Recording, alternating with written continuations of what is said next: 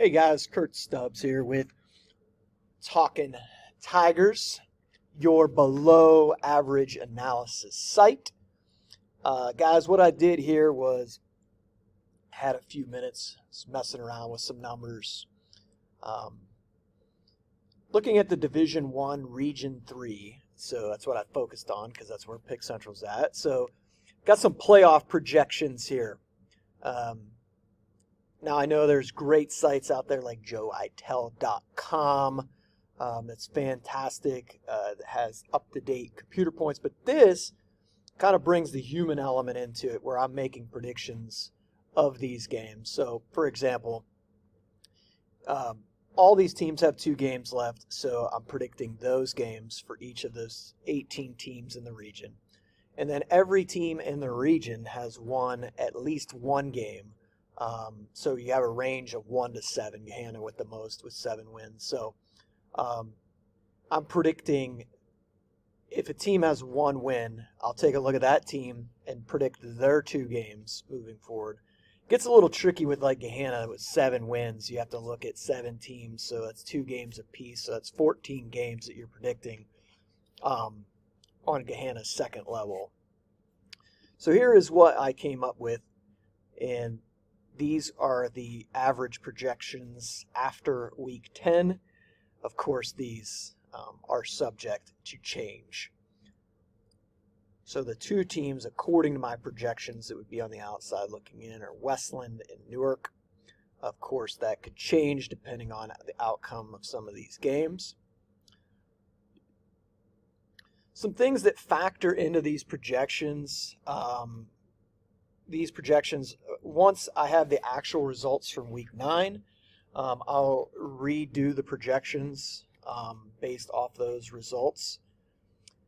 This Division 1 is not easy. Is not as easy to predict as the other divisions because so many of these teams, the separation is so little that a lot of these games could go. You could drum me up a scenario and I'd be like, yeah, I could see that.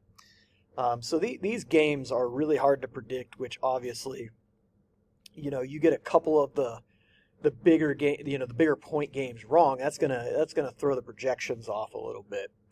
Like I said, several variables and moving parts to this process. So like when you look at this, like for example, the parity in this region, the 13 beat the 2, 42-15. The 1 and the 6 both beat the 14 by each by 7 points.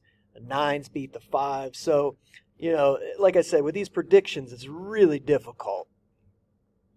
So if my projections were accurate, this is what the bracket would look like in Division 1, Region 3. So you can see Pick Central there at the 3, hosting Central Crossing. You got Pick North at the 2, hosting Reynoldsburg. If you recall, the first 2 rounds, the higher seed will host at their site. So obviously with Gahanna, that's going to be a little different because they've played away from home with their facilities being redone. But that's how the bracket would look based off my projections. So I'll give you an idea. Here's a sample of one of the. So this is Pick Central.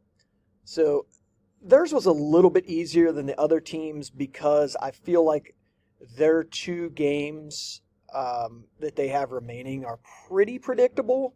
With Lancaster and Reynoldsburg, I have those both as wins. That's what this W over Lancaster, W over Reynoldsburg. Again, both rivals. I just feel like the talent gap between these 2 teams and Pick Central is wide enough to feel confident that both of these are going to be wins.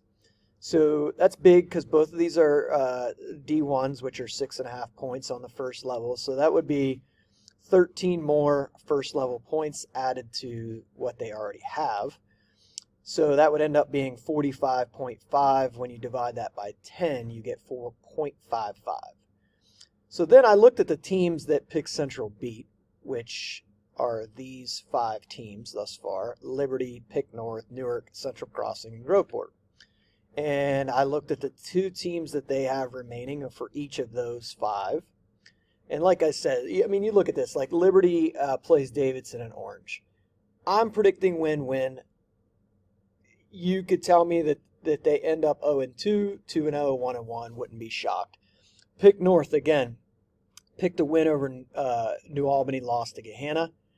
Pick North could easily be 2-0. They could be 1-1. They could be 0-2. Any of those scenarios would play out. And I went down and did that. You know, Groveport, I have a win over Newark, win over Central Crossing. Central Crossing is a team, I have a loss in both of these games. They could very easily win both of these games.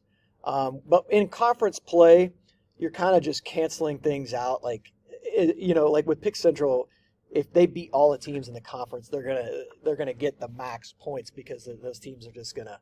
You're always gonna have a winner. They're always gonna get points in one of the game in the game from one of the teams.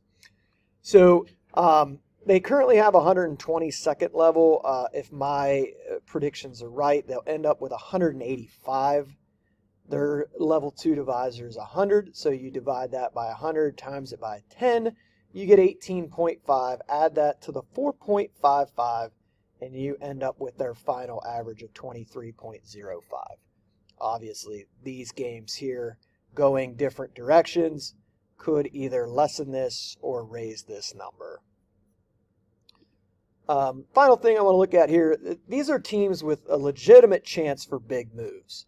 Like you look at Gahanna, they have a game, you know, they're in a top spot. They have Grove City, Pick North, 5 wins and 6 wins. Pick North could be a huge mover. New Albany and Gahanna, that's 13 total wins between those 2 teams. New Albany has one with Pick North, Thomas Worthington with Dublin and Berlin. Grove City has a big game with Gahanna. Upper Arlington, you look at a team like Upper Arlington, they have Kaufman and Davidson left. They could be 2-0, 1-1, 0-2. All those scenarios wouldn't be crazy. Hilliard Darby is a team at 4-4 that could be a huge mover. They have 6-win Thomas Worthington and 7-win Jerome. If they're able to win those 2 games, you're looking at a team. This team could be one of the biggest movers depending on how they fare in these 2 games. And then you have Davidson, Bradley, and Central also with some big games left. So that's a look at Division I, Region 3. Like I said, I'll update this based on the actual results from Week 9 and then have the projections heading into Week 10.